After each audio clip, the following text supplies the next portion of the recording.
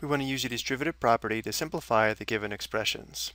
The distributive property is given here below, where we have A times the quantity B plus or minus C equals A times B plus or minus A times C.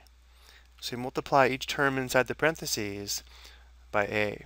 So looking at our first example, we would read this as 8 times the quantity x plus 2y. To apply the distributive property, multiply both terms inside the parentheses by 8. We'll have 8 times x plus 8 times 2y.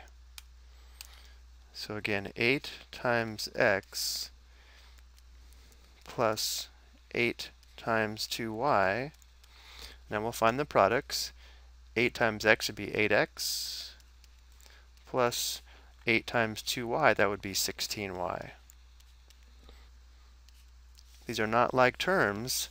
This is an x term and this is a y term. Therefore, we cannot combine the terms. Next, we have negative 2 times the quantity 3a minus 7b.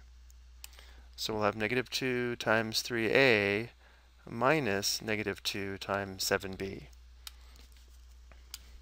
So again, negative 2 times 3a minus negative 2 times 7b. So negative 2 times 3a is negative 6a. Here we'd have minus negative 2 times 7b would be negative 14b. So while this is correct, we normally would not leave it in this form.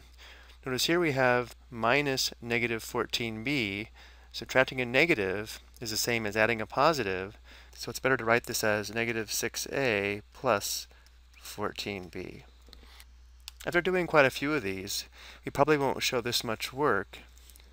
We could just think of this as negative 2 times 3a for negative 6a, and then for the next product, we can think of this as negative 2 times negative 7b, which would be positive 14b, and therefore we can just write plus 14b.